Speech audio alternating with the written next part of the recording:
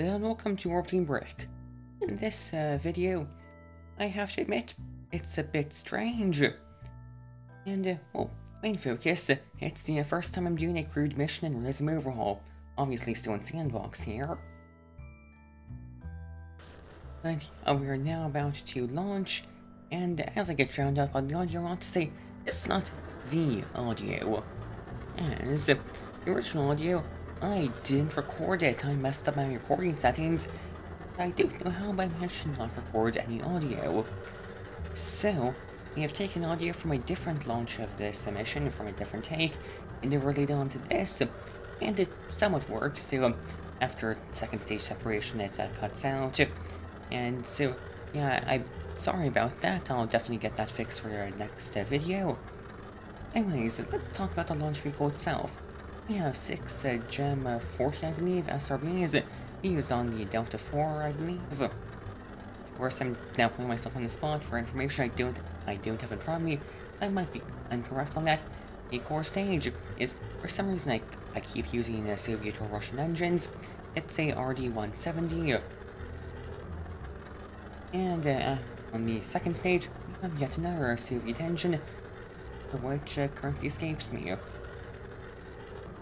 And all this seems like a lot to launch just a simple Mercury capsule, and it is. However, there is something more you're going to see later on. Anyways, yeah, that first stage is a very high thrust-to-weight ratio, and so yeah, we have a very high apoapsis.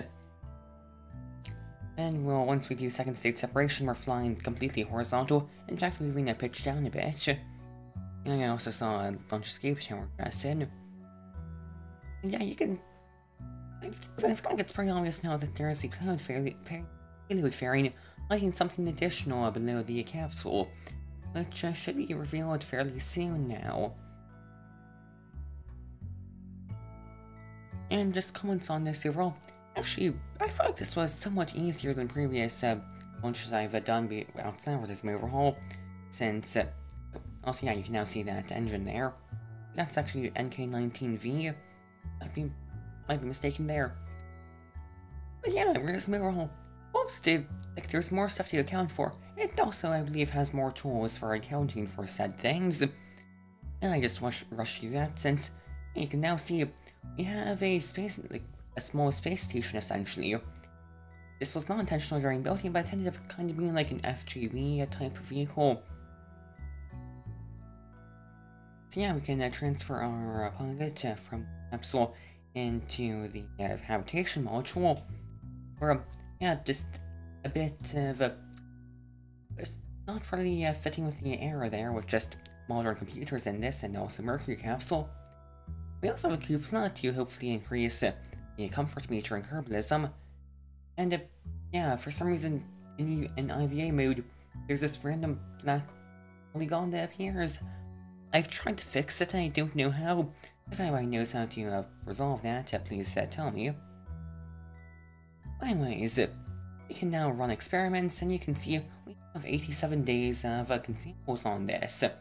Oxygen is slightly lower since we're using for pressure control. And so this was idly stay in orbit for, again, like 80 or so days, still collecting science.